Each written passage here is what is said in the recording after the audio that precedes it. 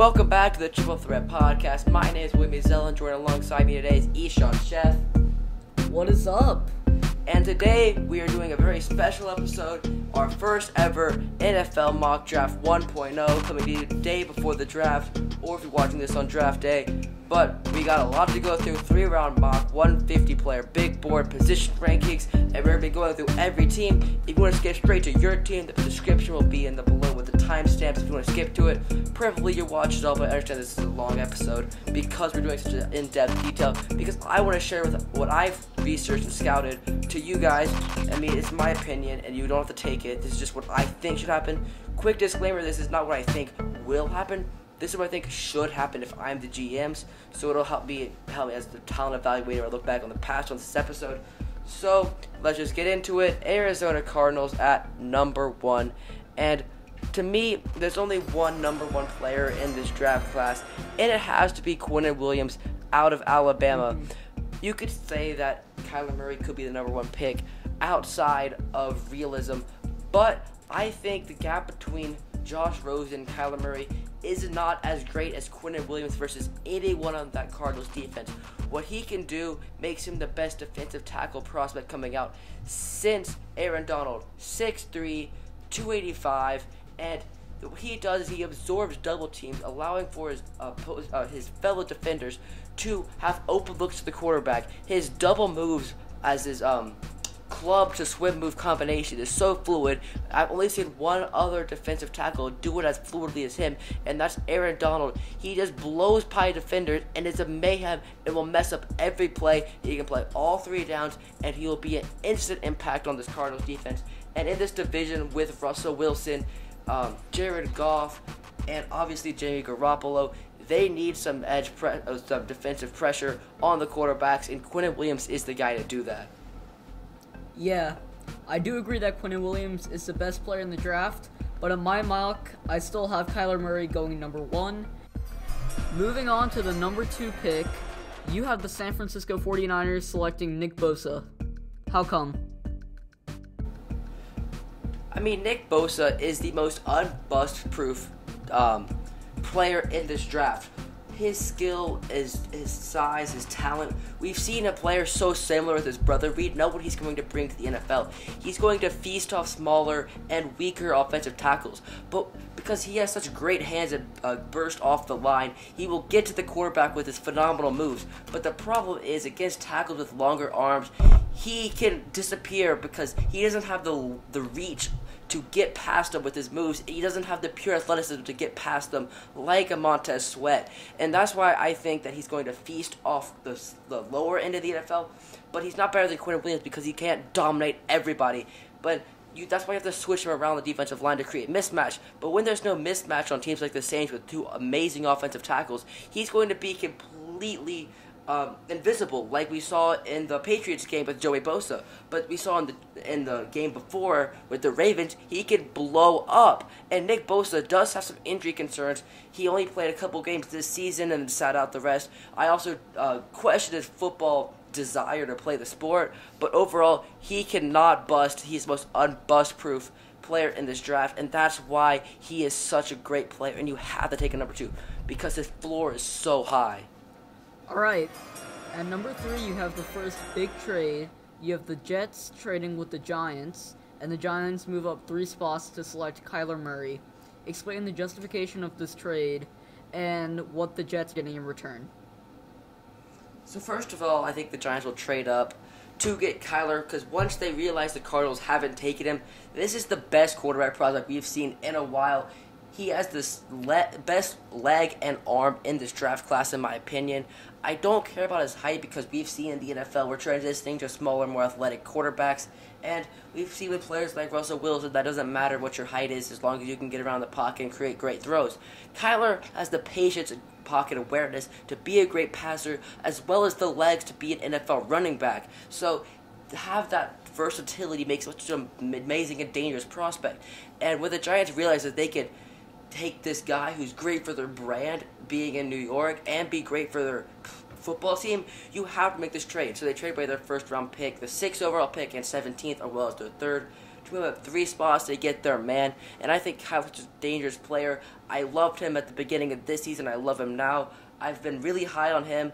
And if there's one strength I have, it is the quarterback analysis. I'd say I don't want to boast myself too much, but I do think I have a good eye for quarterback, and I love Kyler Murray in this draft class. He gets the opportunity to learn behind Eli Manning, who's one of the greatest quarterbacks of all time and has won 2 Super Bowls. He'll teach him how to handle the media in New York, and I heard your grunt about one of the best of all time, but you can't argue that Eli Manning is not a top 15 quarterback of all time.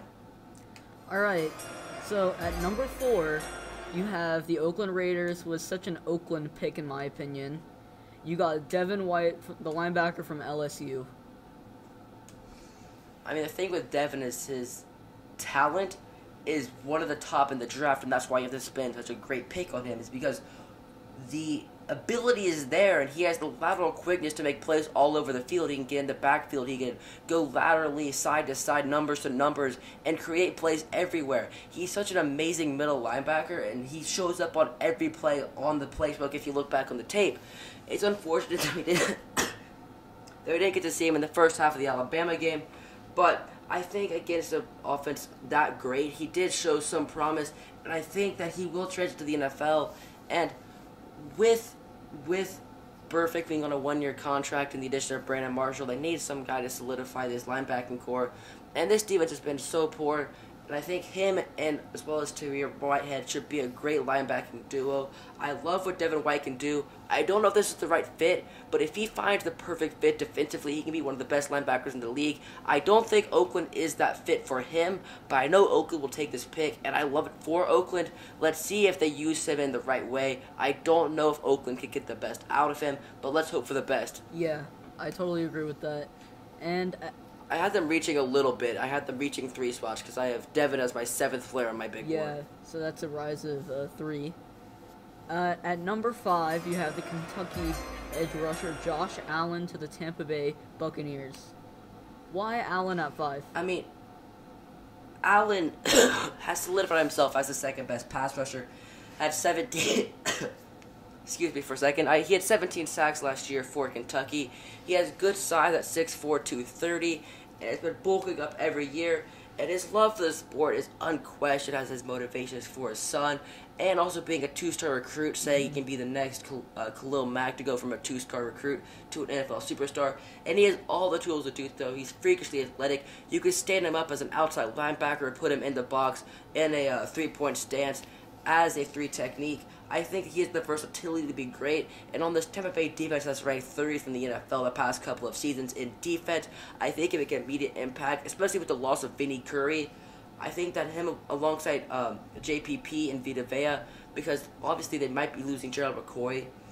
I think once Arians comes, he's going to boost the offense, and they need somebody to boost their defense, especially with the loss of Deion Buchanan, which was a huge loss. So I think that Josh Allen, he's the best player on my big board available, and I think the Bucs were looking to trade out, but Josh Allen fell into their laps, and they just have to take him. At number 6, the New York Jets, via the Giants, due to that trade, pick up Jawan Taylor, the tackle from Florida. Why did you choose Jawan Taylor? He's a big dude. He's going to outmuscle anyone that comes up against him. 6'5", 334. I think that he could be one of the greater offensive tackles in this draft class. I think he has the potential to come in and start and be great immediately. I think that they need to protect their golden goose in Sam Darnold, and he should definitely do this. I like the offensive moves that they did surrounding their offensive line this offseason. Getting Kelechi Osemele on a cheap trade, a 5th-round pick, basically traded nothing to get one of the best offensive guards in football. I love what they did. Kelechi Osemele alongside Jawan Taylor should solidify this offensive line and hope it upholds in the run game. And Sam Darnold did not have a good weapons last season. His best weapon was Chris Herndon at tight end and Robbie Anderson. And I think this season, once he gets an offensive line, an actual offensive line, which could be top half in the league after Jawan Taylor and Kelechi Osemele, could be a potential great fit for Sam Darnold. And I think if they get one more threat receiving-wise in this draft, or a running back, they got Le'Veon Bell, who should help him in the passing game as well. So I think that this team is ripe for offensive success, especially in the division that is a little bit on the weaker side, but strong defensively. I think that they need this tackle to solidify the offensive line, because if they want to win this division, you have to build with the offensive line first. Yeah, I totally agree. Having a solid offensive line and picking up guys like Taylor and Osamele will open up a whole world of possibilities. And now you have a dynamic running back that can not only run, but can open up in the field and catch passes. I feel like that's a really good target for Sam Darnold. Now at number 7, the Jacksonville Jaguars add another weapon for Nick Foles and TJ Hawkinson. I mean, the reason I have TJ Hawkinson as my best tight end in this draft is that what he does as a blocker is so phenomenal. He can basically come in and solidify the offensive line as well as helping in the receiving game. And I think that's what they need, especially with the injuries they received last season. I think if they have a healthy offensive line, Hawkinson can make it even better, because Hawkinson's ability to block is so it's incredible to see someone who's so good at blocking and receiving. And his catching style is so similar to what Nick Foles needs to be a successful quarterback. And with the limited weapons that the Jags have outside of DJ Chark and Keelan Cole, I think that they need another receiving asset. And there's no receiver I value high enough to take this pick. And there's no tight end besides Hawkinson that I can value taking because of his blocking game, makes him such a valuable player. And I think Hawkinson can be such a phenomenal player in this scheme. I love him going to the Jaguars. This is a perfect fit. It might be a little bit of a reach. I have him at 9 on my big board, but I think it's well worth it in the long run, because a tight end is an important position when you have Nick Foles as your quarterback. Just look at Zach Ertz last season. Now, you said that TJ Hawkinson was at 9 on your big board. Is there a possibility of them trading down with maybe Buffalo or Denver to get Hawkinson at a later pick and get more assets? Or is there even a possibility of them trading down to the teens and get a wide receiver prospect? I think that the trading down to a receiver prospect is more likely. I don't think the Broncos or Bills have reason to trade up. I think the Bills are actually looking to trade down. I think the Broncos don't have a reason to trade up outside of a quarterback, which they seem content with Joe Flacco as of right now. But we'll get to that later. I think right now the Jags are stuck where they are. If they want to get a pick, I think they have to take the best available, which is either Ed Oliver, which I don't see as a direct need now, but in a couple of years they are going to need a defensive tackle, and Ed Oliver's skill set is so impressive. So this was either between Hawkinson and Ed Oliver, and I want for the immediate impact right now, because I want Nick Foles to be a successful endeavor in Jacksonville, because they were an AFC Championship team a couple of years ago. Yeah, I totally agree, and speaking of Ed Oliver, you got him going at number 8 to the Detroit Lions. I mean, I love what their defensive tackles are. Deshaun Hand, Nashawn Robinson, and they have Snacks Harrison. But Robinson and Snacks are coming off the contracts this season, and they can't afford to pay both of them with only $43 million left in cap space. So I think that getting the best available prospect, I have Ed Oliver at 6 on my big board. He was a consensus top 3 pick a season ago. I think that his athletic ability to play both tackle and edge should make this defense incredible, especially with Matt Patricia. Put an edge with Nashawn Robinson, Snacks Harrison, Deshaun Hand, and Eric Flowers alongside Ed Oliver. This could be the scariest defensive front in all of football, and you need this in the NFC North, and I think this could be a perfect Matt Patricia defense. I think you have the best available in Ed Oliver, because you don't know what he can be, because the ceiling is so crazy high. Yeah, Ed Oliver's ceiling is crazy. I remember him like 10 months ago. People had him in the top 5, even in the top 3, and he did not perform that well because of the injury this season, and he slid down to number 8. Obviously, he fell out with the coach there in Houston. That was also a problem. And I think he could be the steal of the draft at the number 8 spot. At number 9, you have the Buffalo Bills bolstering their line with Andre Dillard. I mean, the Bills made some good free agency moves on the line, and so they have no weakness after creating such a great free agency class. They obviously brought in Mitch Morse out of Kansas City and Tynes Steche, to solidify their offensive line, but I think tackle is still a problem. If they really want Josh Allen to be a successful quarterback in Buffalo, I think solidifying the offensive line is crucial, and that's why I have been taking Andre Dillard. He's my highest rated offensive tackle left, and I don't think that they can value a guard like Jonah Williams is high enough to take him. I think solidifying that for their run game in Josh Allen and in LaShawn McCoy and Frank Gore, I think is extremely important. I think that if they want Josh Allen to be successful, they're going to need him to have time in the pocket for him to make decisions, because he's not the quickest decision maker. He has such a great talent with his arm, with his legs. So I think solidifying the offensive line is what they can do, which is best for their long-term future right now. Even though it's a little bit of a reach with 5 picks up my big board, I think that this is a much needed offensive line help. Yeah, I totally agree with that. They added a new running back to pair with McCoy, and I think adding a tackle will definitely help their offensive line and their running game. So at number 10, you have the Denver Broncos taking a quarterback whose name is not Dwayne Haskins. You got Drew Lock at number 10. I mean, on my position rankings, I have Drew Lock as number 2, and I think that he fits the Denver scheme a lot better than Dwayne Haskins does, because he's a bigger quarterback with more athleticism. And I think in Denver, that's what you need with the little amount of air there. I think that his potential is probably the greatest we've seen in a long time outside of Kyler Murray. I think what he can do is incredible with the ball and with his legs, but the problem is his decision making is so poor, and he just makes some stupid throws that you don't understand how he can make them while being such a talented player. But he can pinpoint balls perfectly, and I think that with Cortland Sutton, he could be a phenomenal player. I really like Drew Lock in Denver, and with Vic Fangio as their new head coach, I think that this is a perfect fit. He can sit behind Joe Flacco and learn from him. He has won a Super Bowl before, which is really good for a young quarterback, and so I think that learning under Joe Flacco will be important for him. And Drew Lock is perfect for Denver, and that's why I have him taking him here. But his potential is so crazy high, you can't ignore him. I like him a lot better than I did Jared Goff coming out of college, and they both have that same decision-making problem, trying to force the big play, and I think that comes with the lack of weapons Mizzou had, and still being in the SEC, and he's trying to do everything by himself. And when he gets to the NFL, he realizes that he has to rely on his teammates more than he does himself, and I think that'll help him as a prospect.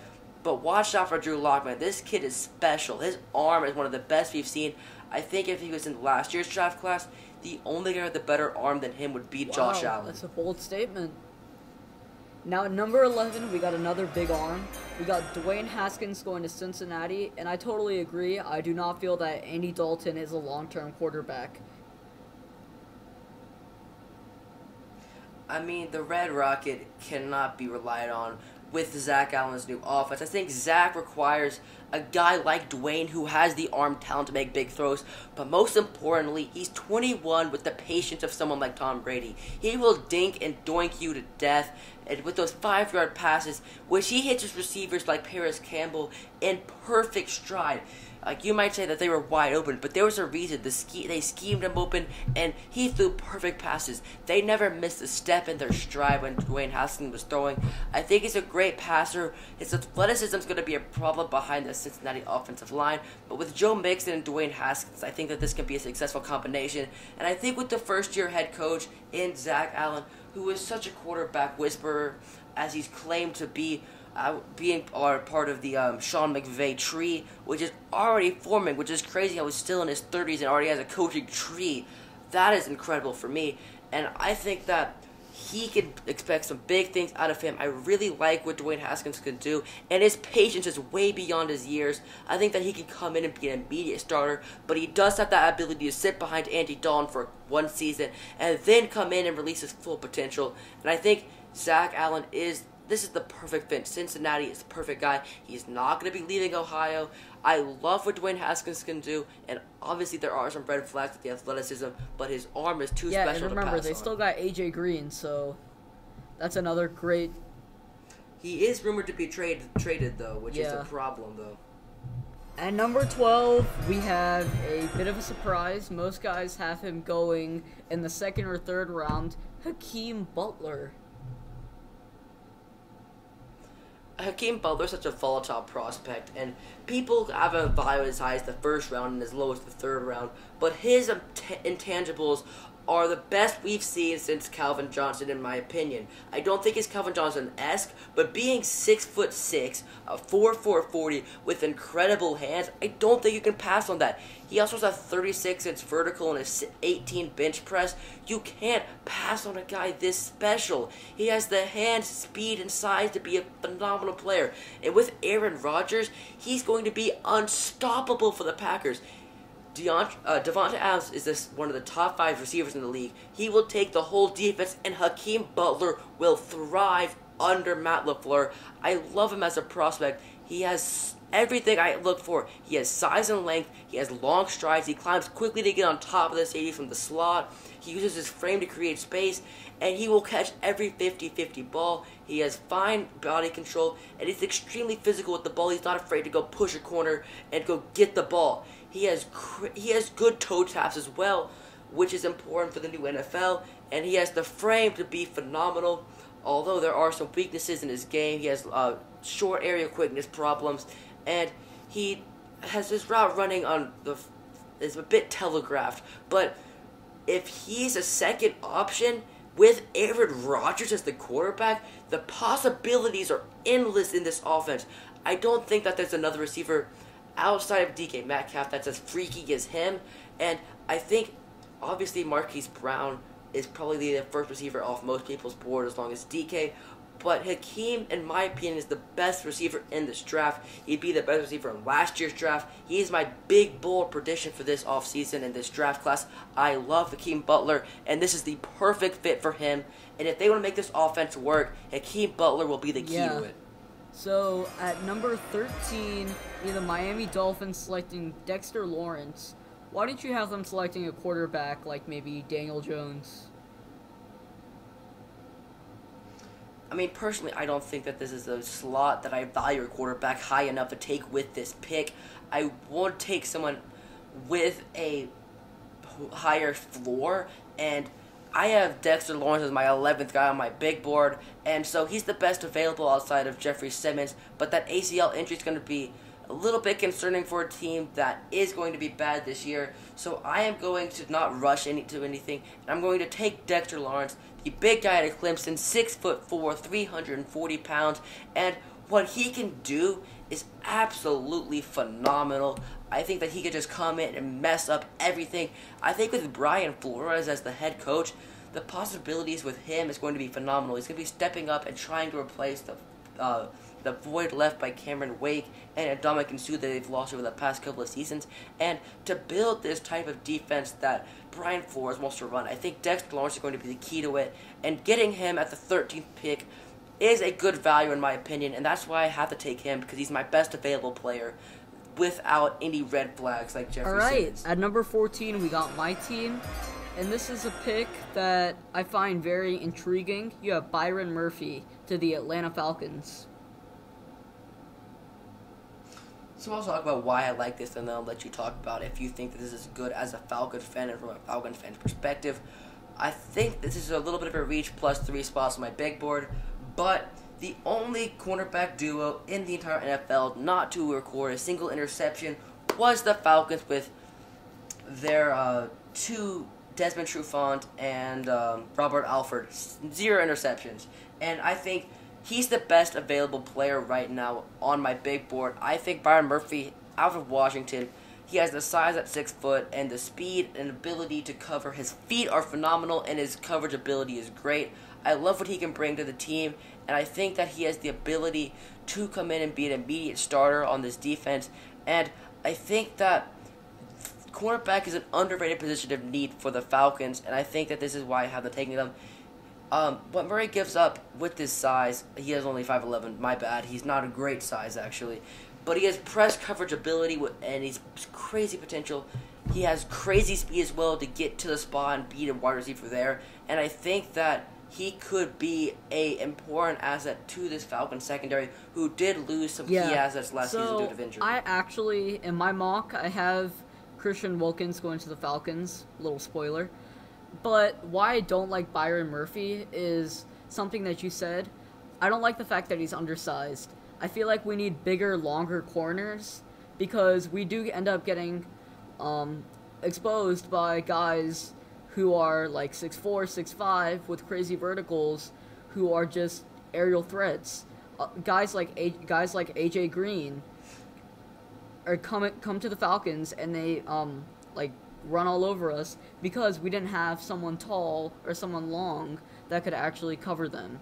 Now, we did let go of Robert Alford, but we have Isaiah Oliver coming in, and Isaiah Oliver is a bit bigger, he's a bit longer, his wingspan is longer, and I feel like we should give him and Trufant a chance before we jump to any conclusions and have to find a replacement. And I agree with that because the NFC South does have big receivers with Mike Evans and Michael Thomas. And I think that's going to be important. But the speed receiver is really developing in the NFL, is becoming the more valuable weapon. And I think having a corner that can cover the speed receiver is much more important. So I think that's why I have Byron Murphy this high and as a good fit for the Falcons. Alright, at number 15, we got the man himself, DK Metcalf. Why you have him going to Washington? I think the biggest need, the worst receiving core in football has to be the Redskins. And if they want Case Keenum to have any success this season, they're going to have to give him some help because on the defensive end, their defense is pretty stout and was performing as a top 10 defense until the middle of the season when some injuries fell through.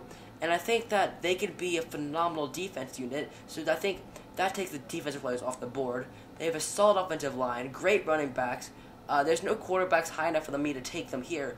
And so I take a receiver that has the upside to be one of the best receivers we've seen in a long time. His combine was phenomenal, but he did have some issues. His 3-co was in the 3rd percentile. His 30-yard shuttle, 30-yard shuttle was in the 3rd percentile. And we saw with Calvin Johnson who didn't take those, but he had freaky athleticism everywhere except for lateral agility. And so Dick is going to run the same 4 routes. He's going to run a short slant, a post, a fly, and then he's going to run a little like a post, a corner route. And he will feast off all of those and maybe some hitches thrown in there. And that's what Calvin did. He run those 4 routes every single time. But at Ole Miss, DK was clinically misused. He was only given goes and posts, 2 routes, and A.J. Brown, he was used to give A.J. Brown more space. A.J. Brown's a phenomenal player, but they were misusing DK Metcalf. He's proven that he's coming back from that neck injury, which is a big red flag, but DK has the upside to be one of the best receivers in this class. And I love this receiver class. I know most don't, but I think this is a phenomenal wide receiver class. I agree. But don't you think they could trade down a lot, take Daniel Jones, and then get Marquise Brown or J.J. Arcega-Whiteside in the 2nd round? I do think that's a possibility, but it takes 2 to tango, and I don't know who's going to be trading up to the spot. There are still some good pass rushers left with Montez Sweat and Brian Burns, but I don't have anyone with the desire to trade up this high or the draft capital to trade up to this pick. So I keep Washington where they are, and they take the player that best fits what their needs are. What about Oakland? They could be a potential trade suitor. I think with Oakland's scouts being sent home, they have something in their sleeves they want. I think they have their board set up. And if DK's on that board, I think they will trade up to get him. But I don't know if I'm John Gruden, I'm going to risk trading up to just in order to get someone who is a pretty risky prospect this year. Yeah, but I feel like if Oakland does trade up, there's still a good amount of defensive talent for them to work with. You could get Montez, Christian Wilkins, Simmons, Brian Burns, or even Devin Bush, even though they got I think enough's going to be available at their 24 and 27 for them to be content at those spots because this is such a deep class. But it does fall off a cliff at like the 7th pass rusher. So if they're going to act, they're going to act soon. But I think that they are content at where they are at. Okay. So at number 16, you got Christian Wilkins from Clemson going to the Carolina Panthers. I really like this pick. So I'm going to try to go a little bit faster now. So Christian Wilkins, obviously they do have an edge press. They do have an edge problem. and they have an interior defensive line problem, and the big guy from Clemson will come in and come in next to Kawan Short and just go straight up the middle and force them to go somewhere else, because the NFC South has some decent running teams, and I think that they need to stop them. Or actually, I take that back. The NFC South does have some pretty poor running teams. But I do think that losing some defensive line prospects and gaining someone who is generational as Christian Wilkins, I think the Clemson boys are phenomenal. And I really like him. I think he's a good fit in Carolina. Obviously, he did go to Clemson, so he's familiar with the area. And I love what he can do as a player. I think he's a good fit for Carolina. Okay. At number 17, this is the Jets from the Giants pick. You have them selecting Montez Sweat. And they did need defensive edge help because they picked Leonard Williams to be their edge of the future, but he didn't turn out there, and they moved him over to defensive tackle. And so what their edge has been pretty poor, and I think if they're going to compete in this division, they need some edge pressure, and Montez Sweat is phenomenal.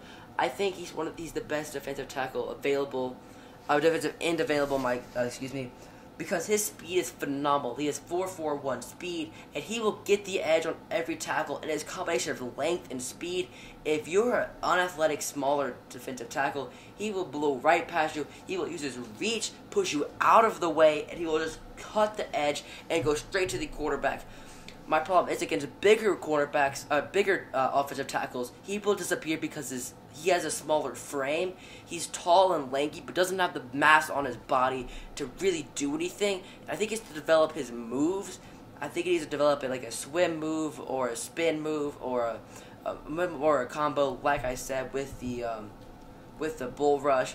I think he needs to develop that a little bit more before I can tell him as a generational talent, but he has the intangibles to be a great player with his size and with his speed, and this is a position of need for the Jets. Win-win everywhere.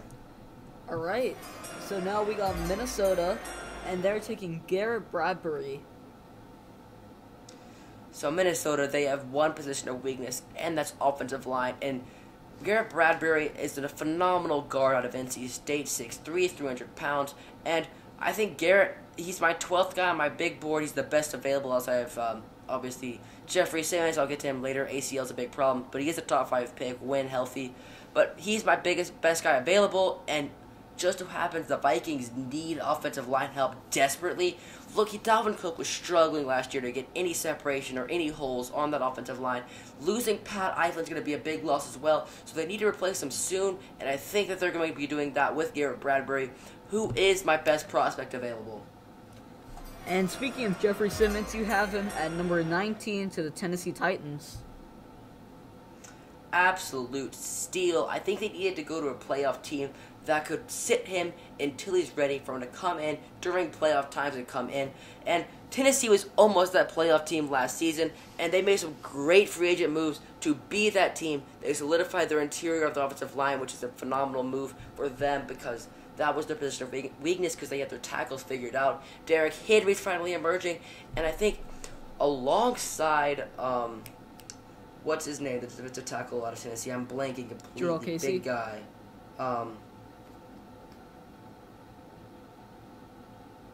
How am I forgetting his name? Jurrell Casey. Jurrell Casey, yes. Alongside Jurrell Casey, Jeffrey Simmons will develop his game because he is a top 5 talent. He is amazing. I have him 8 on my big board because of that injury, but when healthy, he is phenomenal, and Tennessee has the patience to let him develop. And I don't have any positions of need outside of receiver, and I don't feel comfortable taking a receiver ahead of Jeffrey Simmons. He's too good to pass on, and that's why they have to take Jeffrey Simmons here. Phenomenal player. And another guy that looks like a steal in my opinion, Devin Bush to the Pittsburgh Steelers. I have him number 10 on my big board. He is falling to 20. Phenomenal steal here for the Steelers.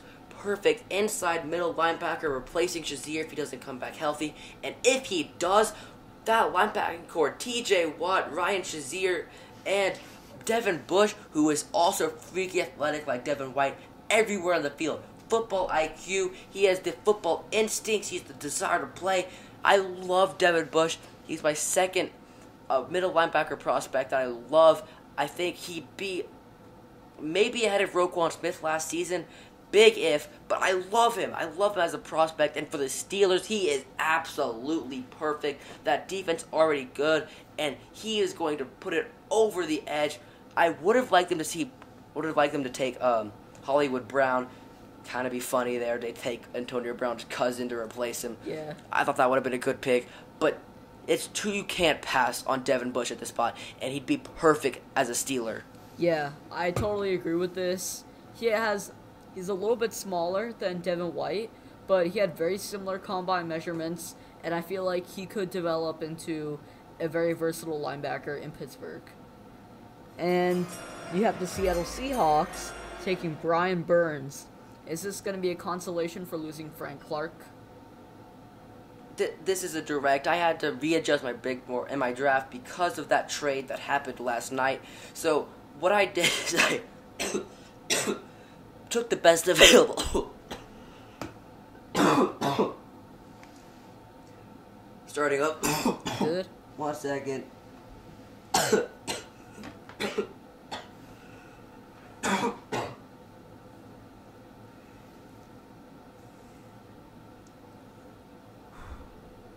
This is a direct result of them losing Frank Clark in the trade. This is a position of need, and they're leaving Bobby Wagner all by himself in the defense. They have no defensive pressure right now, and Brian Burns is the best defensive end prospect available on my big board, and they need edge help desperately. And I think that after his injury, he came back, was kind of sluggish, but the talent is there to be a phenomenal player. I think Brian Burns can be one of the top defensive prospects in the league. I think in any other draft class, he would have been a top 10 pick. Getting my 21 is an absolute steal, and this is a position of need for the Seahawks, so it makes the perfect situation for him to come in and thrive. And remember, Brian Burns is pretty versatile. He can play the edge, but he's also good at outside linebacker, so I think that's going to be really nice. At 23, you have at 22, you have the Baltimore Ravens selecting A.J. Brown. Damn. This is the position of need for the Ravens, and they have my best receiver on the big board still available. A.J. Brown, I have at 33. This is a bit of a reach, 11 slots too high, but A.J. Brown and DK Metcalf is the best receiving duo we've seen since OBJ and Juice, so I think that this is a phenomenal player, and this is perfect for Lamar Jackson. He's great at these short routes. He's going to get open. He's going to get that short speed, that short acceleration. 6'3", he's got the size. He's 225. He's got the frame. He's going to be big. He's going to go up and get the ball. Doesn't matter where it is. He's got the speed and size to go get it. And Lamar Jackson is a decent passer, nothing phenomenal. And I don't think people are talking about DK. I don't think that he's going to have the accurate deep ball to throw it to DK, make him effective. And that's why I think A.J. Brown's a better fit for the Ravens. I think he's the best fit of all the receivers available. I think they don't need a deep threat, and A.J. Brown could be that short-range guy, as well as stretching the field when he wants to, and I think he's the best of both worlds for the Ravens. Yeah. At number 23, you have the Houston Texans selecting Dalton Risner, and I really like this pick. I think O-line is a big issue for them, and Lamar Miller is not a bad back, but there's been so many O-line problems. I think that Dalton Risner will definitely come in and help and make an immediate impact. At Kansas State, he allowed 1 sack last season with over 300 more snaps than any other offensive tackle. I love what Risner's done as an offensive prospect. He's my best available offensive lineman. I think that he's going to be perfect for what the Texans are trying to do. And Deshaun Watson, we haven't seen with the good offensive line. Imagine that. That's the scariest thought I'm thinking of. You protect this man, imagine what he can do. And he's going to have Will Fuller back. He's going to have DeAndre Hopkins. I think this is going to be a scary, scary team. And I think to make this an actual playoff contender and actually go far in the playoffs, they need to solidify the offensive line because their division is getting really tough. Because every single team, in my opinion, can make the playoffs this season.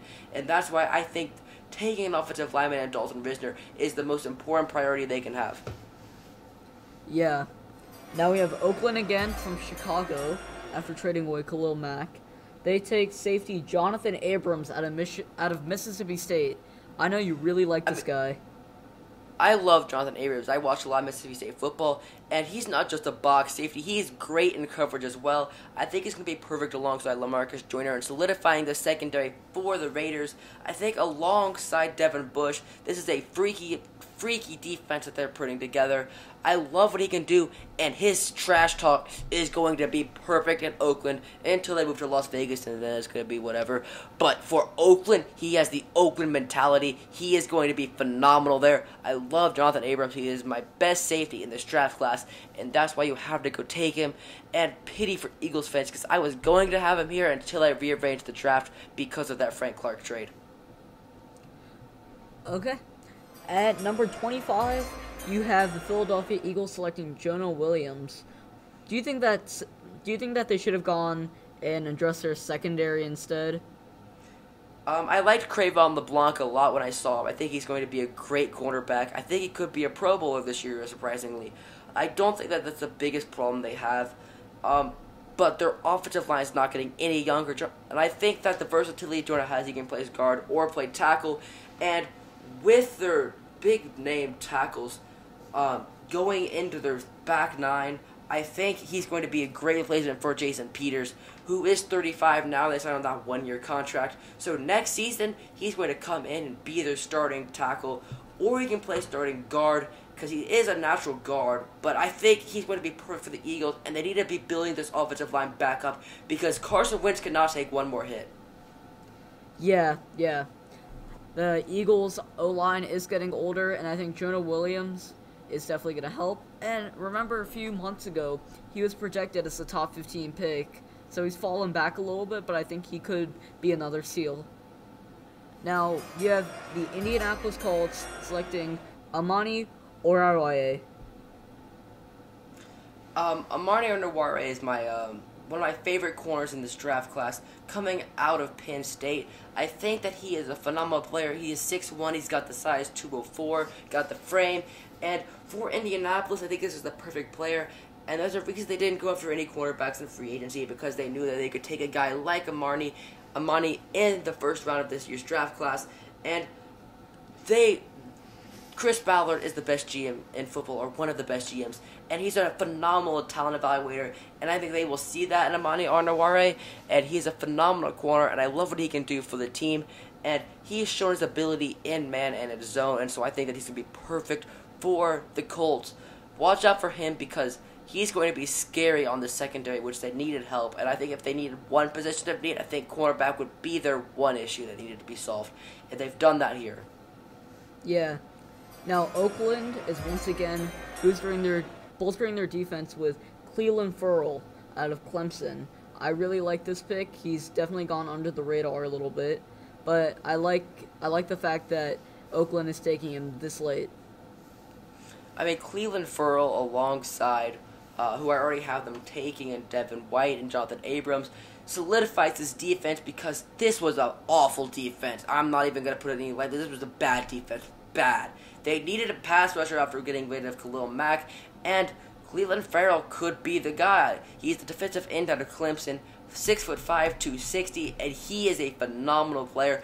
I love all three of these Clemson boys. They could all be top 15 picks. He's my best available on my draft big board at 22, and this is a steal for the Raiders here. I love Clelin Ferrell here. Absolutely phenomenal pick here. Yeah. And now you have the LA Chargers selecting Jerry Tillery. Tillery is a guy that's gone under the radar out of Notre Dame. I love what he's done. He's a phenomenal player, and I think he's just slipped under the radar. 6'5", 306, and on this really small, lightweight defense the Charger runs, they need a guy in the middle to stop the run, and they weren't getting that this season. And I think Jerry Tillery can come in alongside Melvin Gordon and Joey Bosa and create the scariest front in football. And Jerry Tillery is capable of making this the most complete defensive unit in football. The Chargers have the best roster in football, and Jerry Tillery just pushes it over the edge. I love this pick. I do think they're going to need to get a quarterback, but I do have them addressing that issue later in the draft. So I love this pick in Jerry Tillery. He's going to be a perfect fit for the team. Now we have Seattle with a pick that I personally really like from Kansas City, or like this, the pick was from Kansas City. The Seahawks take N'Keal Harry out of ASU. N'Keal Harry is my fifth receiver on my big board behind Marquise Brown, but I don't think the Seahawks need a deep threat because they have Tyler Lockett to stretch the field, and I have that big guy in N'Keal Harry who has 27 on the bench press.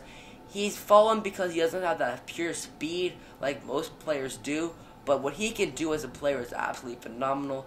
He's got the size 6'3", 216, and he's strong, he's physical, he's going to go up and get the ball, and Russell Wilson needs the help. He signs this big money deal, and they're going to need some cheaper players to surround him with. I think the receiving core of Doug Baldwin, Tyler Lockett, and N'Keal Harry will be perfect for Russell this offseason.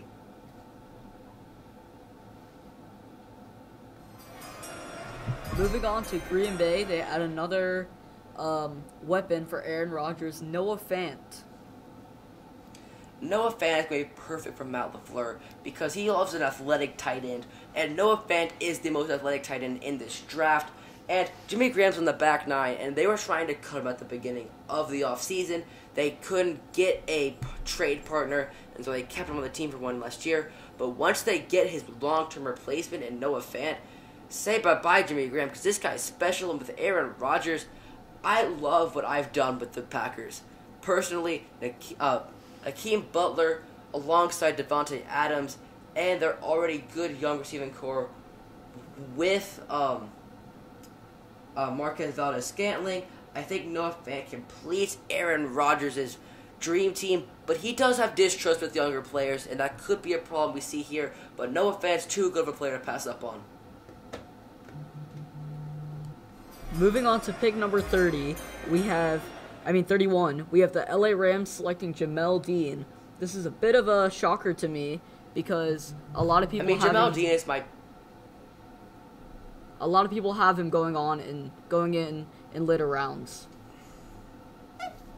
Jamel Dean is my biggest reach in this draft class, but the thing is that people sleep on him because of his knee injuries, but his production last season was phenomenal, as well as his intangibles is incredible. And with both Talib and Peters' contract coming off this offseason, they can't pay them both. So having a long-term replacement in Jamel Dean will be perfect for them. He did fall because of those 3 knee injuries he's had, but in the last 2 seasons, he had 2 picks last year, 9 pass breakups the year before that. He had 8 pass breakups, and his speed is phenomenal. He has 4.3 speed, 16 bench press, 41 vertical. He has the speed, size, strength, and everything that you want out of a corner. He has above average size and speed, carries proportional frame. He has lateral quickness, he's physical and crowding. He's got acceleration, and he consistently harasses and goes up for those 50-50 balls. He sinks and stutters his feet for sort of every change of direction, and he allowed less than 40% completion rate in 2018. And out of a corner, that's what I want. That's the most impressive stat I've seen so far this draft. Less than 40% completion rate in 2018. And in the NFL, that's going to be perfect. He's got long arms to punch and separate from blocking receivers, and he's so fast. He can also be a special teamer as a gunner. I love what he's done, but there is a lot of red flags with his knee injuries, but the Rams can take a risk with the phenomenal roster they have, and they need a cornerback for the future alongside Nikel Robbie-Coleman. Finally, to round out the first round, we have the Patriots selecting Darnell Savage. Why did you pick Savage instead of someone like Irv Smith Jr., who would be the replacement to Gronk? I don't think that Irv is a perfect replacement for what Belichick wants to do, but Darnell Savage is an athletic Devin McCourty. He is absolutely a great, versatile player. He can play anywhere in the secondary. He's got 4.36 speed. He's got incredible intangibles, but his strengths are what you want. He's got twitchy and urgent muscles, and he can just go across the field. He's fluid and natural. He has above average IQ. I think it's a little bit higher than that. He has great burst to close speed, and he has 7 interceptions over the last 2 seasons. 2 of them have gone for touchdowns, so he has that big playability, and he thrives off man coverage from the slot. And he's got the speed to cover anybody. I think in this Patriots scheme, he will be perfect in their amoeba defense. And with his versatility, it will be perfect. And I love this fit for Jamel. I think he goes under the radar because he goes for Darnell because he goes to Maryland. But I think for the Patriots, this is the perfect Patriots player. Alright, we have now rounded out the first round of Will's NFL mock draft for his opinion. Alright, Will, are we gonna go to the second round, or are we gonna go to mine? We'll do the second round really quick, though, just to say their names and why they need their player. Okay. So now we're gonna move on to the second round, starting with pick number 33. Arizona selects Chris Lindstrom. They need offensive line help to protect whoever they have at quarterback. So you can't really blame Josh Rosen for having a bad season. He had no help. The offensive line was battered. And Boston College's Lindstrom is my best player available on my big board. And for them to get him here is a phenomenal steal. And I think what they need is that solid interior offensive lineman. And Chris Lindstrom will be perfect for them. Alright, you got Indianapolis selecting another corner, Julian Love. That's their one weakness. I think Julian Love will come alongside Amani Arnaware and create this young tandem of cornerbacks. We saw this with Carolina with Green Bay picking 2 cornerbacks in the first 2 rounds, with Jair Alexander and Josh Jackson. So I think this will be the same combination that they did the Packers did last season, and it paid out well for them with Jair becoming a phenomenal player. And so Julian Love out of Notre Dame will be a great player for them. I think what he has with size and speed, or not size, but what he has with speed will be phenomenal for this team. Moving on to Oakland, they take Josh Jacobs out of Alabama, the running back. With Marshawn Lynch retiring, I think this is a perfect fit for them. They need a running back desperately, and for a first-round talent player to drop to them at the second round is absolutely a dream situation. I didn't have any team with a pressing need at running back besides the Raiders, and so they felt confident that they can take him in the second round, and that's why I have him falling so far. I have him as my 24th ranked player. I think Josh Jacobs is a great prospect, and he doesn't have the usage that he's had he hasn't been beat up yet, which is a problem, but he has fresh legs, and he'll be great in the NFL, perfect for the Raiders' position of need. Derek Carr needs as much weapons as he can get. Alright, moving on to San Francisco, they take receiver Deebo Samuel. Another player I have ahead of Hollywood Brown, but that is only because they don't need a deep threat because they have Marquise Goodwin. Deebo will come in the slot, will be perfect for Jimmy Garoppolo to get his passes off so he doesn't make any irrational decisions like he did scrambling and tearing his ACL.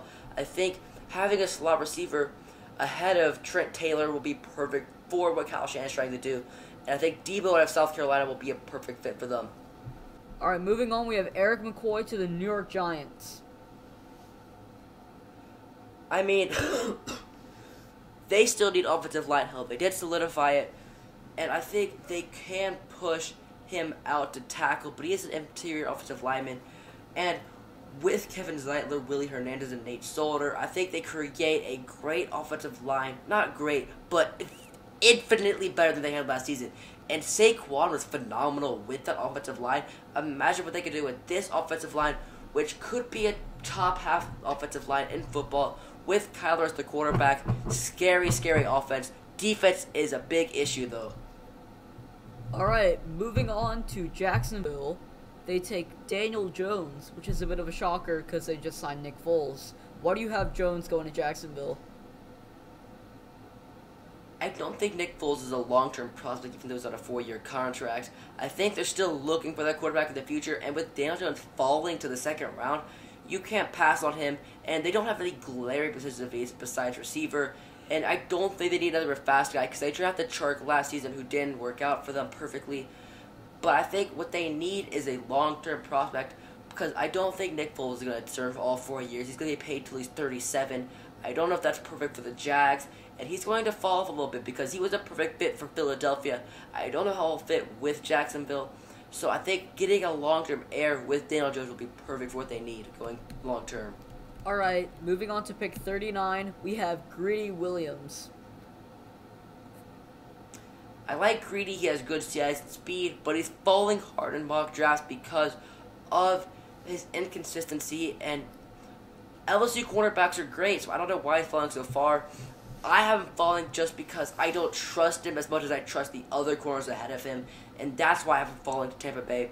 But they need a corner, and he will be perfect in matching up against Calvin Ridley and Traquan Smith and guys like that next season for Tampa Bay.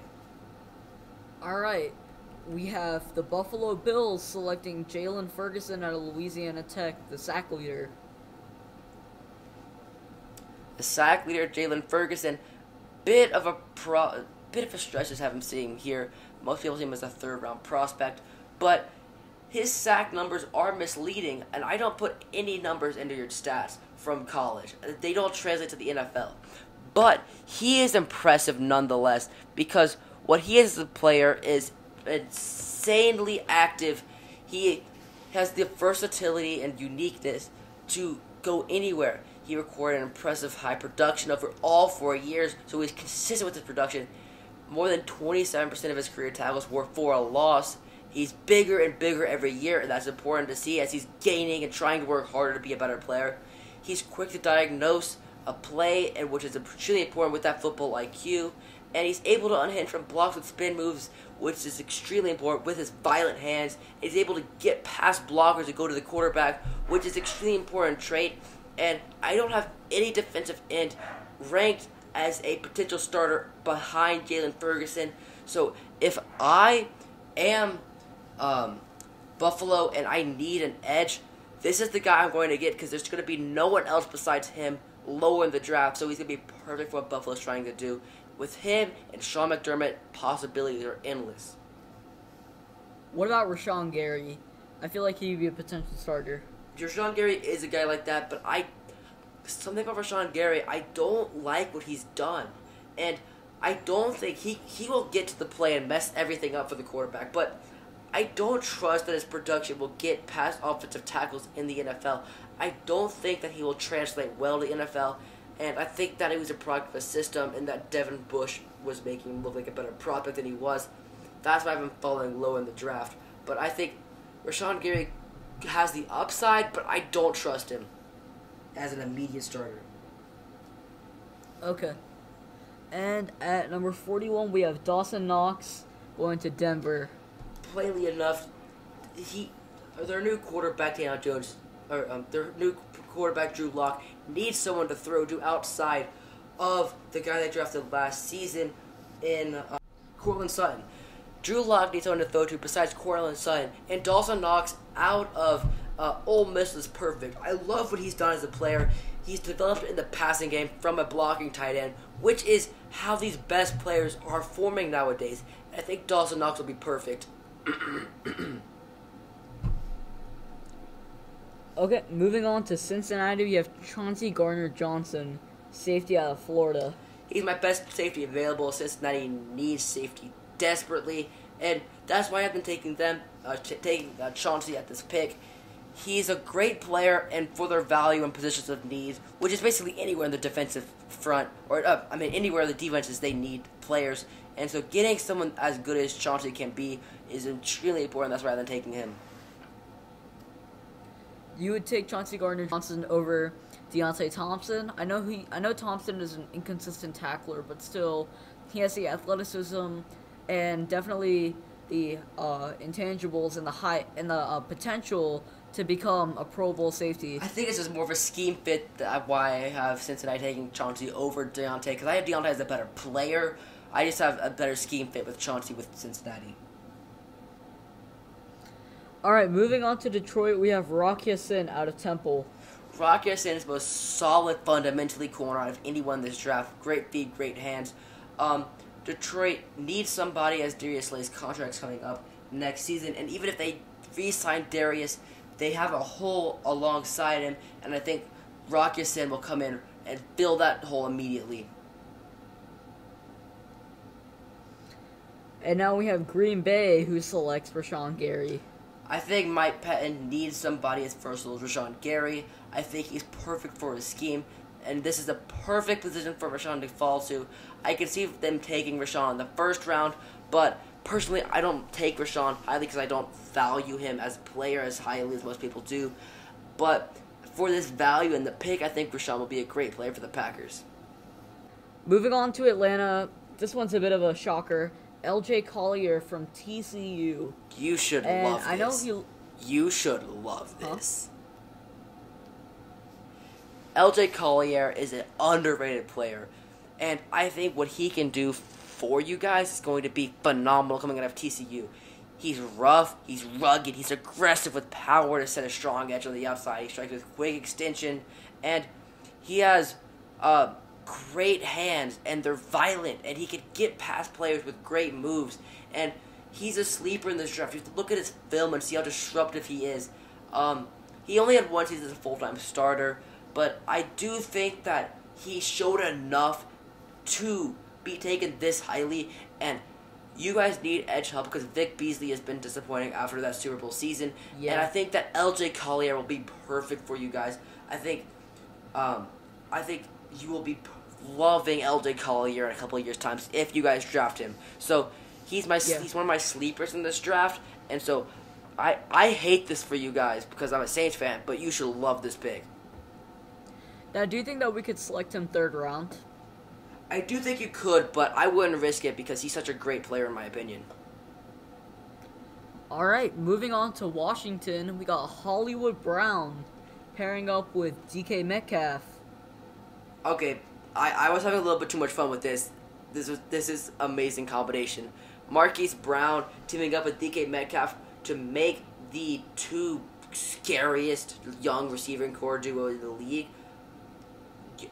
They need a quarterback now to throw to them because this combination of speed and pure athleticism is going to need a great quarterback. I have him falling 17 spots because I couldn't find a guy that needed a speed receiver, and so Washington, with that receiver problem that they had, they just had to take him. And now that they need a quarterback to throw to him, I think that's next year's problem. Tank for Tua, that maybe.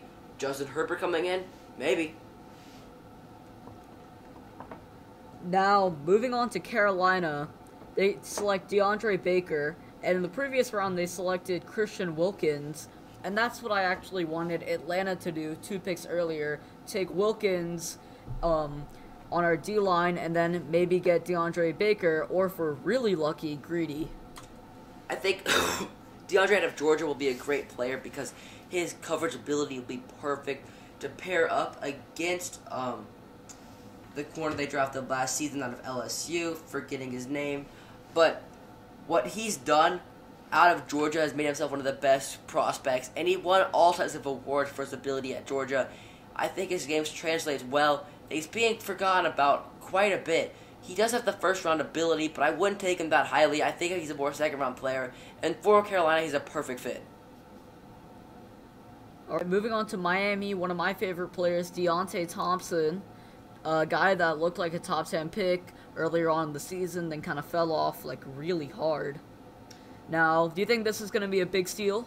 I think this would be a phenomenal steal, and this will pair up the 2 Alabama safeties in Minka Fitzpatrick and Deontay Thompson, and in his scheme of Brian Flores' scheme, perfect fit, love it. We got the Cleveland Browns selecting Charles Omenihu.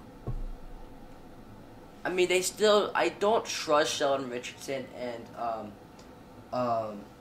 Larry Angiobi to fill in on this defensive line. And the most important thing you can have when you're making a quote-unquote Super Bowl push is to have defensive line depth, and the Browns don't have that right now. And so by getting Charles, I think that they could have incredible depth.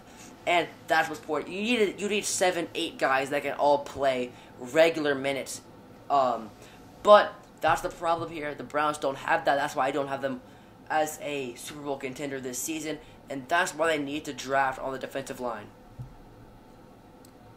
Moving on to Minnesota, they bolstered their O-line with Cody Ford out of Oklahoma. Another guy that looked like a first-round talent, but kind of fell off. I mean, Cody Ford was the anchor to that best offensive line in football, and I think going to Minnesota alongside their other pick that I had them taking with Garrett Bradbury.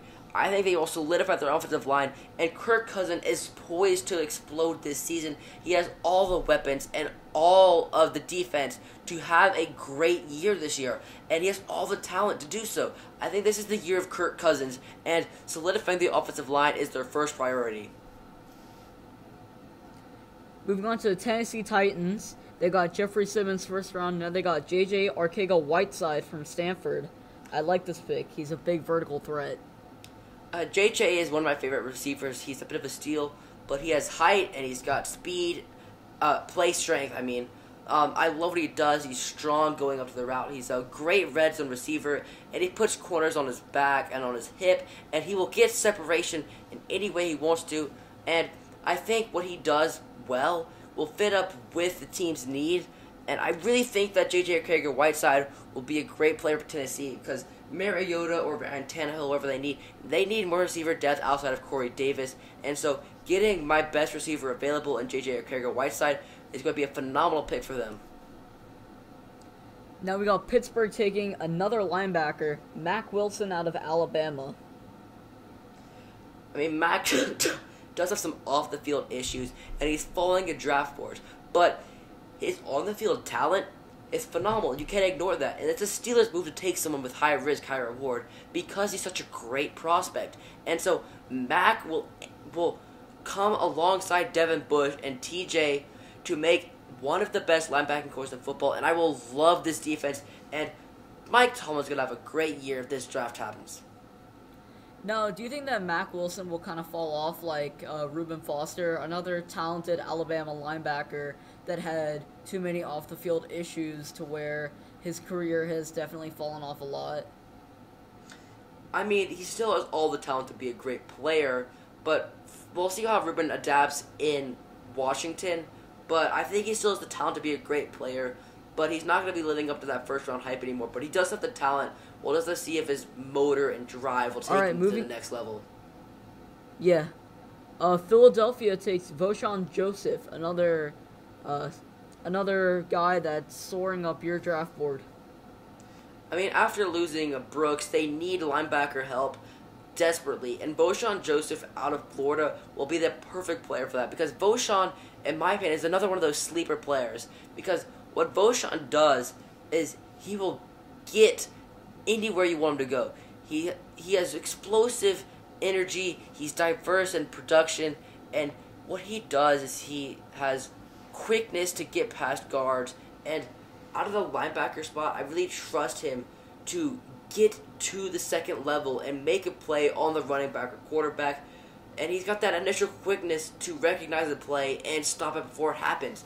And Voshon Joseph's instinct will be a great player, and he should help in coverage as well. And his blitz pickup is great. I love him on blitz potentials on third down. I think he's going to be a great player for Florida. Great player for the Eagles. All right, moving on to Houston, we have a first-round talent going all the way to 54, Irv Smith Jr. out of Alabama. Irv out of Alabama is one of my favorite prospects. He has football family, which is important. You can't teach that. And he will be perfect for Deshaun Watson. They needed a tight end, and Irv just fell to them, and they will gladly take him up and have this great tight end and make Deshaun Watson have one of the best weapons in all of football. And they have back-to-back picks. They pick Greg Little. I'm really giving Deshaun Watson his birthday party here. Because Greg Little out of Ole Miss is one of the better offensive tackles. We're solidifying his offensive line while getting a fun weapon. And this is what the Texans were missing last year without their first-round pick. And now that they have young players to build around their young core, they can make things interesting this year because they have the talent, all the talent, to make a run this year. Now we have New England selecting Jay Sternberger. Does this look like Gronk's replacement? It's not a Gronk replacement, but Jay Sternberger is one of the tight ends that I value so highly because of his versatility. He can block and receive, which is an important value for the Patriots because of their scheme. And I think Belichick will get the best out of Jay Sternberger. And 6'4", he's got good size, and he's had great production at Texas A&M. He's been really intriguing to watch, and I think he's a Bill Belichick type player to draft. As I said, I would bury New England for New England's picks. Moving on to Philadelphia, again, they select David Montgomery out of Iowa State.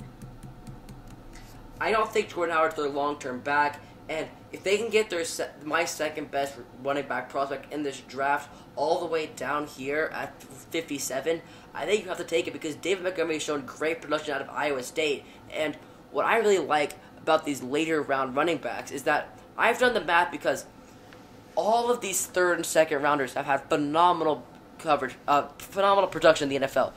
In 2017, there was 13 running backs taken in the second to seventh round, and I did the math. I added the rushing yards last season for all of them, which is a combined 13,000. There are 9 starters found in the second or later rounds in 2017, and there's 4 second options. They had a combined average of 1,000 yards and 8 touchdowns, and the production you can get out of running backs in these rounds is so phenomenal for the value of pick you get.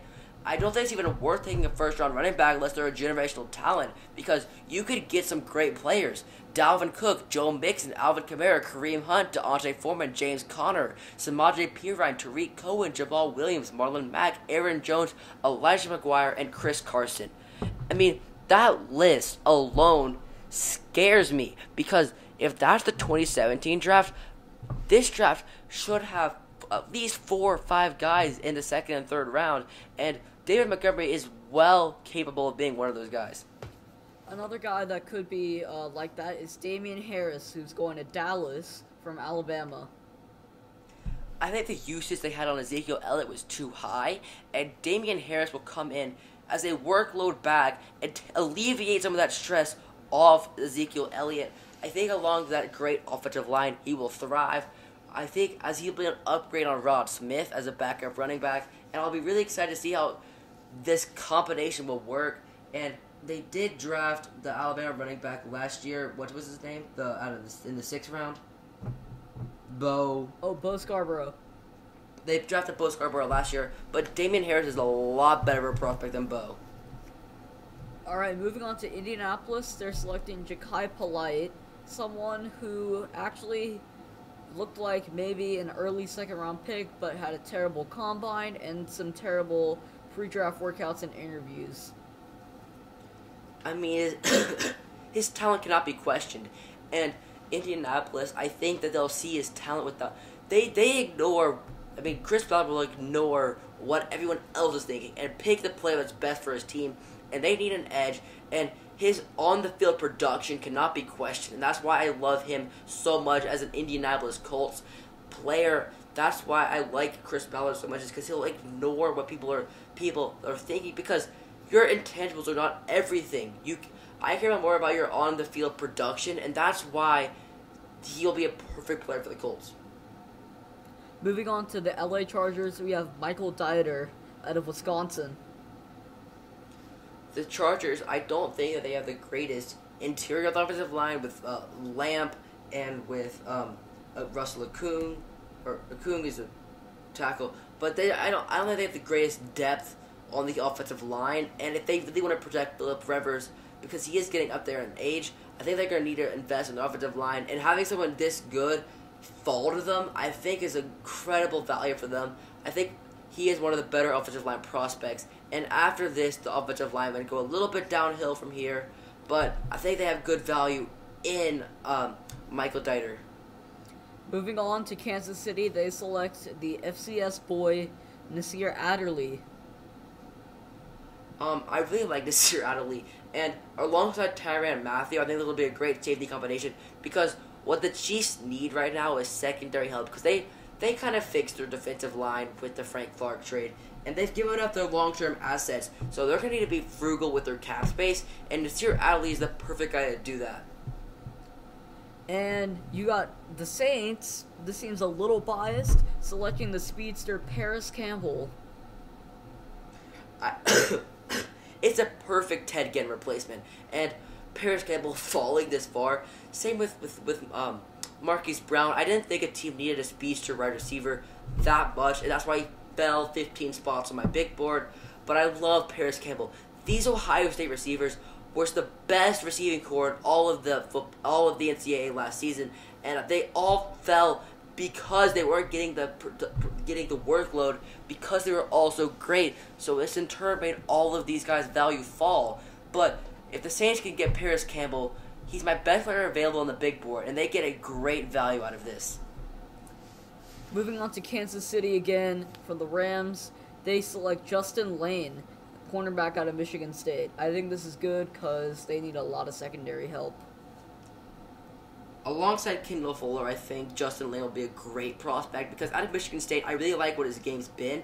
I do think the Saints could take him, and I was debating between Paris Campbell and Justin Lane because Justin Lane had a great workout with the Saints and really admires Marshall Lattimore's game.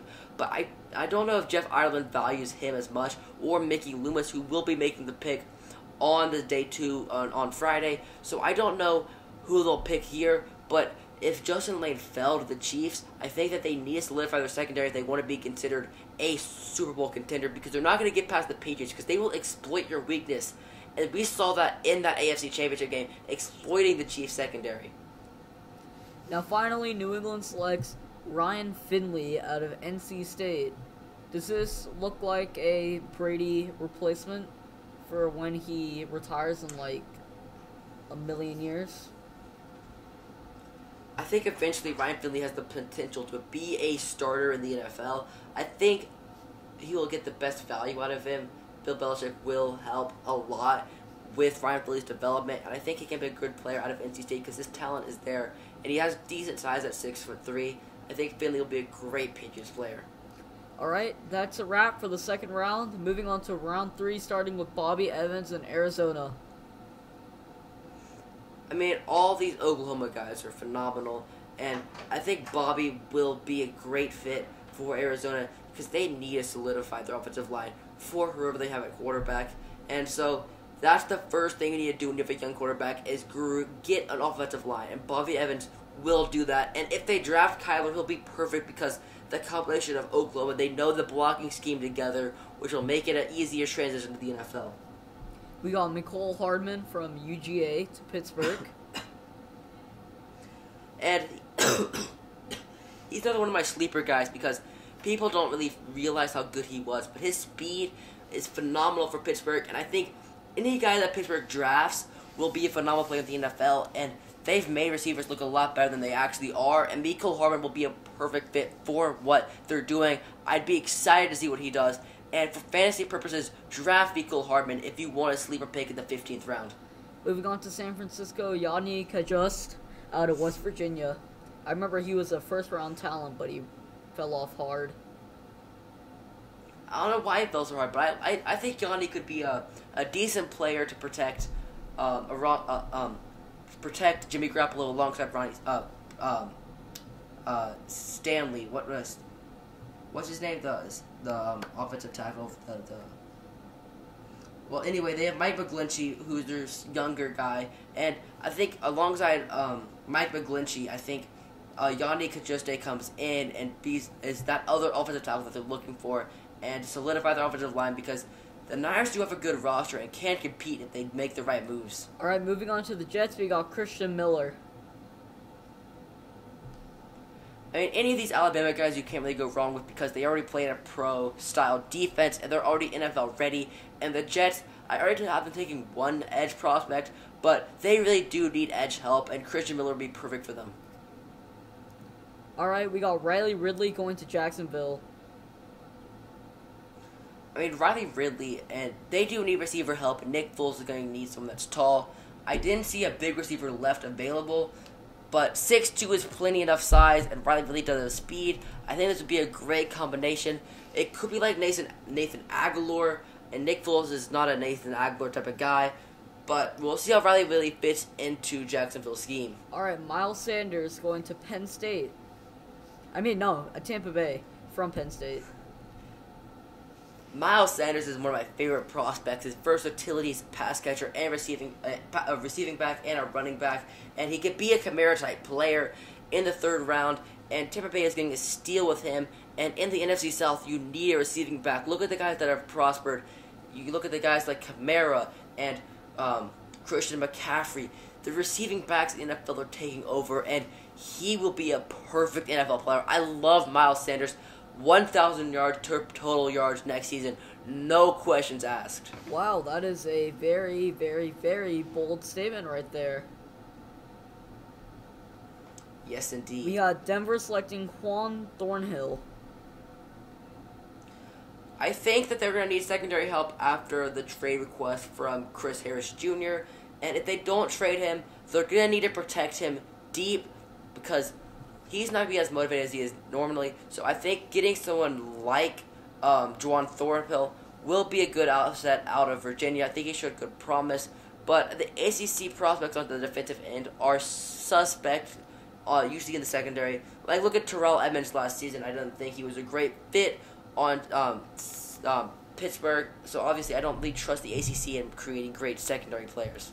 All right, David Edwards to Cincinnati from Wisconsin.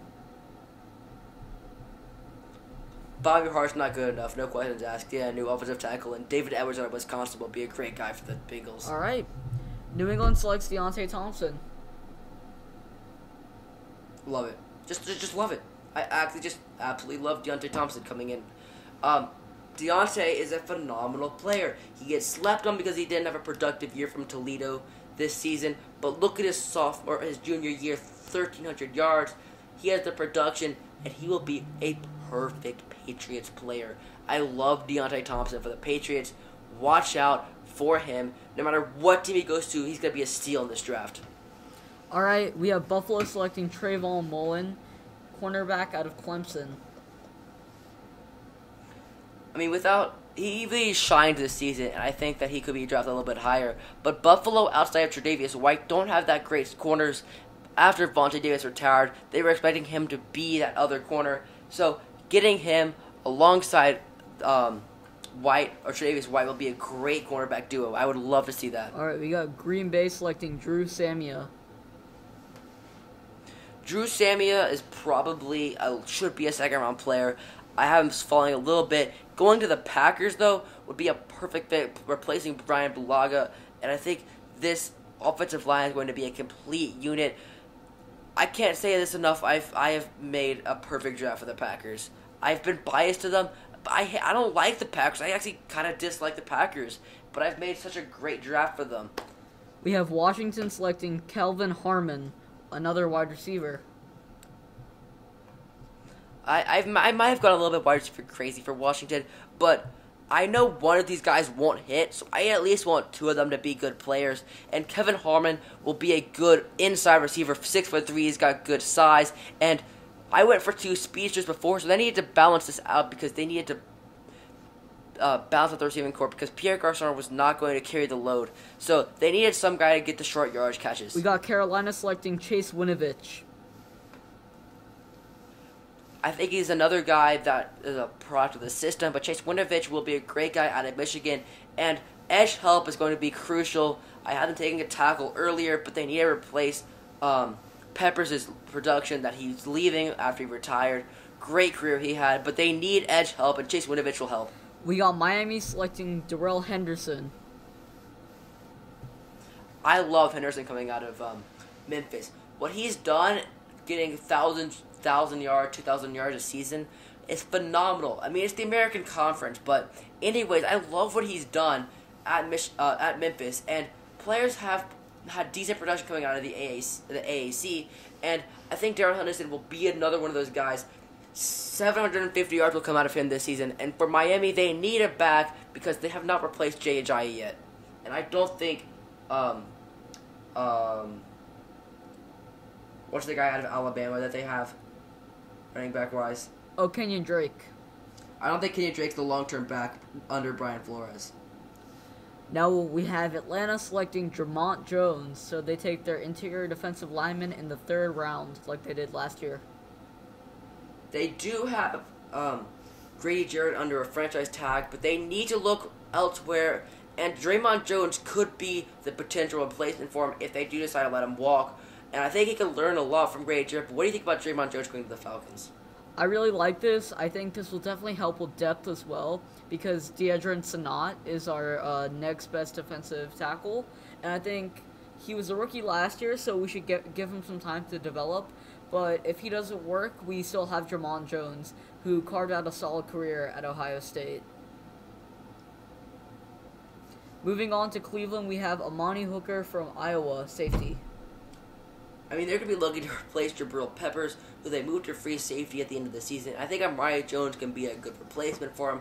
Iowa has been a decent, a hit or miss college for getting defensive prospects out of, but I think Amani Hooker could be a decent replacement for Jabril Peppers. He won't replace his value, but I think that he could be a decent option. All right, we got Minnesota selecting Taylor Rapp out of Washington. Taylor Rapp is going to try and replace Andres Sendejo, and after let him go, they need another safety help alongside Harrison. So I really think that Taylor Rapp will be the guy to replace him out of Washington. So I think that Rapp is going to be replacing Andres Sendejo, and it's a position of need because out of anyone in the defensive area for the Vikings, they needed another safety. We got Tennessee selecting Ben Powers out of Oklahoma. And this Oklahoma offensive line is absolutely phenomenal. All these guys will be pro-ready because this was the best blocking group of any NCAA team. Their scheme was phenomenal, and they needed to solidify their interior offensive line. And they did it with signing of that Rams offensive guard, blanking on his name, but they needed to solidify their interior offensive line for Derrick Henry to make holes through, and I really think that Ben Powers will be the guy to create these holes. We got Pittsburgh selecting Jalen Hurd. I love Jalen Hurd. He came out, transferred, now he's moved from running back to wide receiver, and he has all the upside. He's developing as a receiver. He's only played their position for a couple of years. I think maybe only 1 or 2.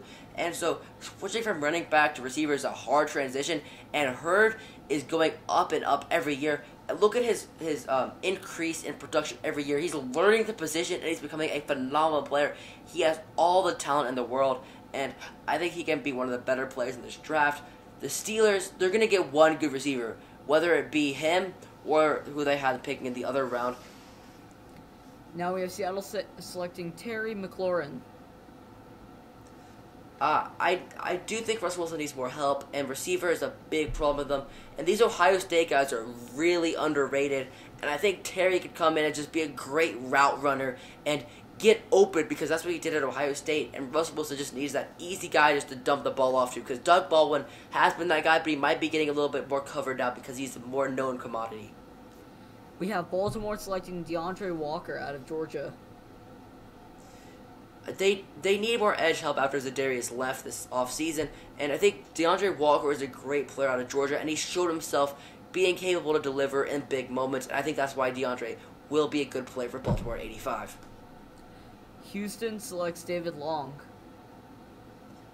I think Houston does need more corner help after the departure of Kareem Jackson, and he played admirably at Michigan and was a good corner for them, and I think he'll be a great player coming into Houston, and we won't have a big role, but I think coming behind, he'll be a third string corner, and I think he'll to play admirably there. But this is a position of need for Houston, and getting a guy like David Long this low in the draft will be a good steal for them.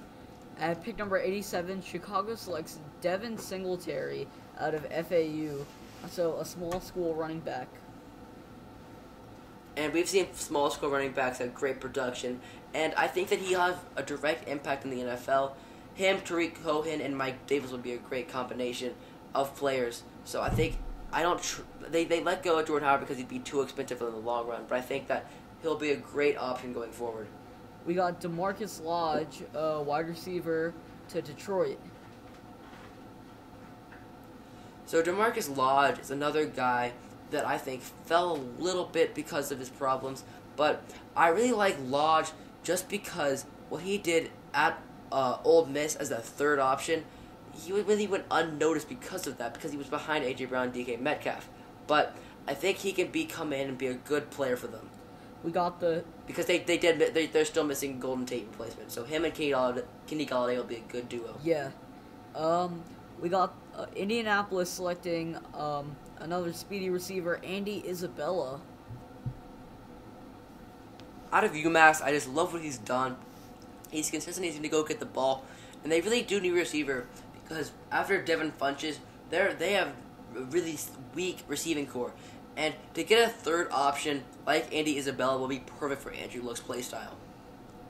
Moving on to Dallas, they select Foster Moreau, tight end out of LSU. I believe on him just because of Jeff Ireland, who's the Saints scout, who's been, in my opinion, the best head scout in all of NFL. And so they need a long-term replacement because Jason Wynn is old, and I don't think he's going to be a good production this season. And I don't think that they have their guy. And so Foster Moreau will be a great blocking and then receiving time because he's developing on that end. And that's what we've seen. The tight ends that are most successful are the blocking tight ends that develop in the receiving game. So I really like Foster Moreau. And let me cut you off. This next pick is phenomenal. Brett Ripon out of Boise State will be the perfect Phillip Rivers replacement. I love Brett Ripon so much. I think he's my he's my sixth quarterback on my position rankings, and I just think he's an absolutely phenomenal player. And if I'm a Chargers fan, I'd be over the moon with this pick. All right, moving on, we got Kansas City selecting Zach Allen. The thing with Zach is that he can play on the defensive end, but he has the body to play defensive tackle, and he's just such a great player. He could be drafted in the first round. He's that good. I think people are underrated on his talent because I think Zach Allen would be the steal of this draft because he has first-round talent without first-round recognition, and I think he'll fall to the third round. But he's one of my favorite players in this draft, and watch out for him in the long run because Zach Allen, alongside Frank Clark, this is going to be a good defensive front for the Kansas City Chiefs. Yeah. At pick number 93, the Jets select Elgton Jenkins out of Mississippi State. They do need interior offensive line help. Austin Mele is going to be by himself, and I think getting another player to be backup and potentially be a starter alongside him is going to be a big plus for the Jets' offensive line. The Rams select Blake Cashman out of Minnesota, linebacker. I mean, after the loss of Mark Barron and signing Clay Matthews, I think they're going to need a long-term replacement for both of them. And so I think Blake Cashman has the potential to be great. And watching him in that bowl game against Georgia Tech was absolutely phenomenal. All over the field, stopped the Wildcat offense, or whatever Georgia Tech ran with Paul Johnson. But he was phenomenal and just was all over the best run game in football. And I think that's why he'll translate well for the Rams, because they do need run help. At pick number 95, the New York Jets select Emmanuel Hall, wide receiver from Missouri. Is this going to be another potential long-term target for Sam Darnold? I mean, he had Drew Lock in college and he had okay production, but I don't think Lock trusted him enough, and that's why I don't think he's going to be a great receiver in the NFL. But what he's shown and his stats alone, I think he's going to be able to be an NFL player. I think the Jets could take a risk on him, and I think he'll be a great player for them in the long run. All right, moving on, we have Washington, and they're selecting Dalen Mack. I mean, he's going to be backing up Deron Payne, and you can't get enough defensive line help, and they were devastated by injuries on the defensive line last season, and they're going to need this as much as possible. We got New England selecting Elijah Holyfield, running back out of UGA. New England really likes their UGA backs. I think he's going to be an interesting pick because he knows Sonny Michel, and they have a combination together, and he has a lot of versatility, Elijah Holyfield, and I think that he'll be a perfect Patriots player. As I said, I went a very Patriots route for their draft picks this offseason. Yeah, fun fact, Elijah Holyfield is the son of famous boxer Evander Holyfield. Jacksonville selects Gerald Willis. Depth. they're losing a lot of key players due to contracts on the defensive front next offseason, the offseason after that. So getting a young guy like Gerald Willis out of Miami is going to be extremely important, and he does have a lot of high-end talent. All right, the LA Rams select Josh Oliver, tight end from San Jose State. I think that Gerald Everett isn't the long-term guy that they need. I think Josh Oliver has the upside to be one of Jared Goff's favorite targets. We have Carolina selecting Benny Snell, running back out of Kentucky. His usage rate, Christian McCaffrey's usage rate was so high last season. They need another back to take the work off him. And with Jonathan Stewart retiring, they need Benny Snell to take some of the weight off Christian McCaffrey because he had a 90% usage rate, which is astronomical. So they need to take some of the load off Christian McCaffrey, and Benny Snell will New do England that. selects Bobby Okereke out of Stanford. Versatility, Patriots, perfect. All right, and Baltimore with a potential steal, Savion Smith out of Alabama. He fell 20 spots. Baltimore snatches. They need a cornerback. Their defense got a little bit weak after the offseason. They lost a couple of key players, but Savion Smith will be a great asset. And we've done 3 rounds in an hour and a half. So I think you'll agree that we tried our best here, and this is our first ever mock draft. So this is a learning experience for us, and we're going to look back here on 1 year and see how we have done our draft. We're going to look back at our picks and look back at how I did